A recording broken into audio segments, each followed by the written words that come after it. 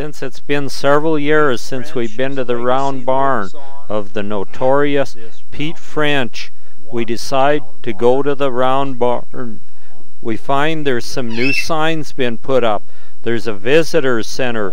The Jenkins family has put up a visitor center and have a little museum there. You can go in and learn a lot about Pete French and the history of this area, and also you can look at their fantastic antique doll collection, and Mr. Jenkins is in there himself to answer your question.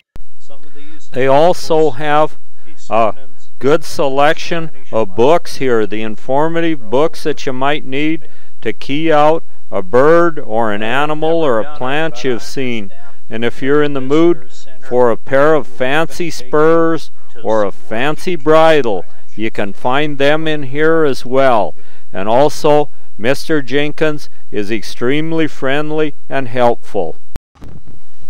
Pete French built this barn back in the days of buckaroos and lawlessness out here in this part of rural Oregon. He built it to exercise horses in here. Then, after Pete French was killed by a homesteader, this property came up for sale. The Jenkins family were neighbors of Pete French, and so they bought it at his estate sale here. And it was in their family for a lot of years, and then they donated it to an organization to preserve it and keep it up. Unfortunately, they don't seem to have the money to do this, and it's really badly in need of a new roof, it looks to me like here. I hope they get a fundraiser going and can get this bit of history fixed back up for all to enjoy for generations to come.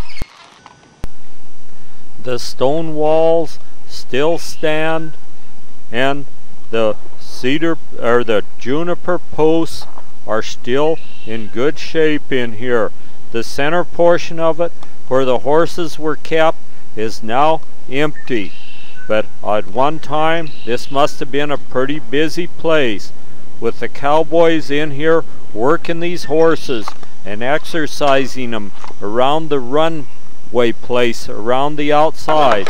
I've heard that those horses that were broke in here would only go in circles though.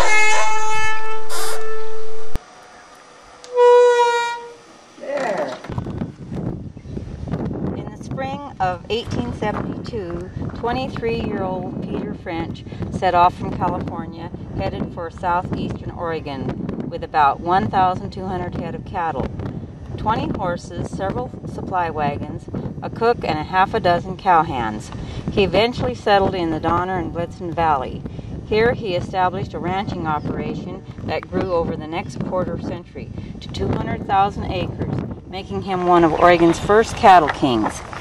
At the time the round barn was built, French ran several thousand horses that had to be trained and exercised every day. Sheltered from the harsh winter weather, this round barn provided a place for French's esqueros and buckaroos to ready the horses for the rigorous work required of them during the busy ranching season. Of the 3 original round barns on the P Ranch, only this one remains.